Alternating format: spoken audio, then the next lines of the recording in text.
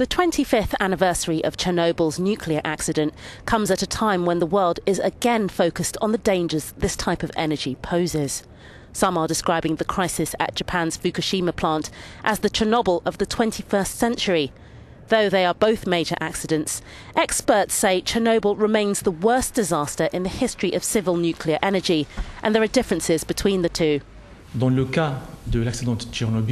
the case of the Chernobyl accident, the underlying cause was human error, which was aggravated by technology and reactor design. La conception du réacteur.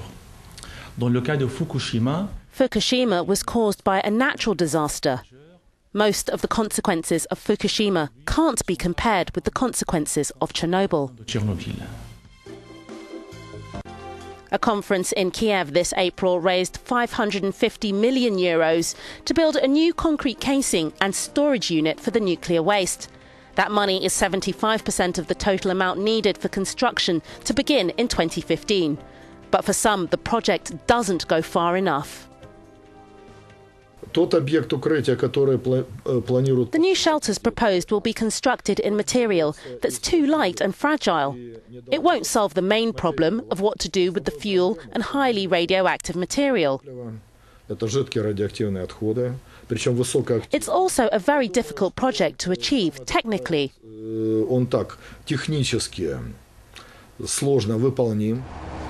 Nevertheless, Ukrainian authorities are optimistic about the future of nuclear energy.